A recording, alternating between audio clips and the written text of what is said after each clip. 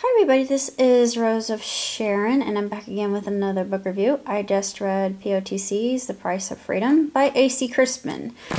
And of course, I've been a huge fan of Ms. Crispins for years since she wrote Sarek, which was absolutely phenomenally written, and this proves to be no different. She knows her subject matter well.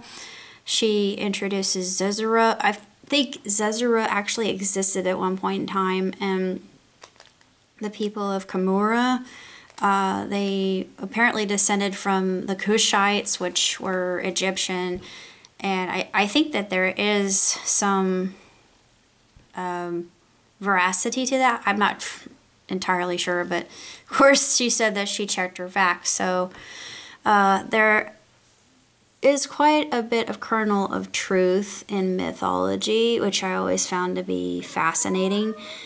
And this 600-page book is no short of that. It is absolutely sensational, and we come across a rather young Jack Sparrow, and I fell in love with him all over again. Let me just I've always loved Jack, and ever since the first POTC, I just think, I just adore his character, and I don't know what it is, but yeah, he's got a way with the women, but and that's very well explained in the book, and he's got this certain je ne sais quoi,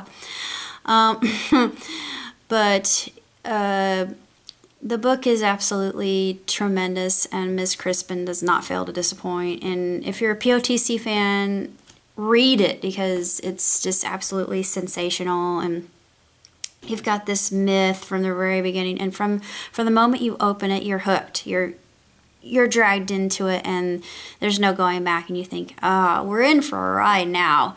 And it is definitely quite the ride. And of course, we get a chance to see Davy Jones for the first time, and then we learn about how Davy drives a hard bargain when it comes to bargaining with him, and you have to be careful.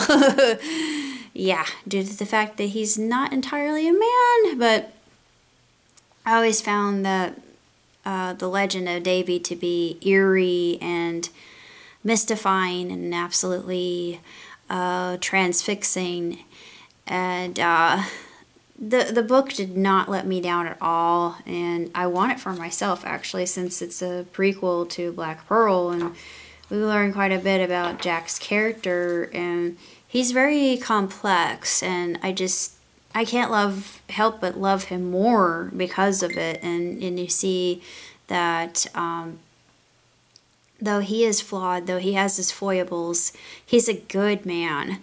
And he might be a little bit of a rogue at times, but he's got the mark of a gentleman, and this actually explains that. And you can see a lot of that, that value of the traits that he possesses. And it is an adventure. You've got romance, you've got magic and mysticism, and this labyrinth that's involved with the princess of Zezura. And yeah, she's a very intriguing character. I love her. And of course, immediately another favorite character of mine became Esmeralda. I just absolutely adore her.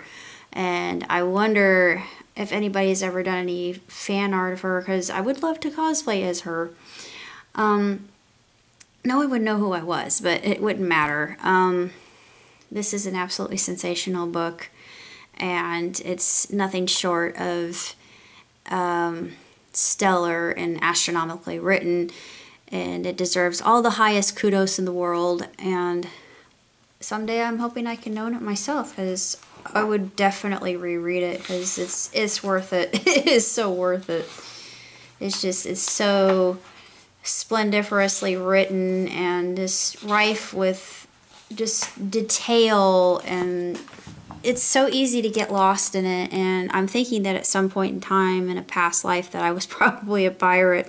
It would explain a lot. I was probably one of the nicer ones, but I drive a hard, I haggle, I drive a hard bargain, I know how to strategize, so yeah, don't cross swords with me.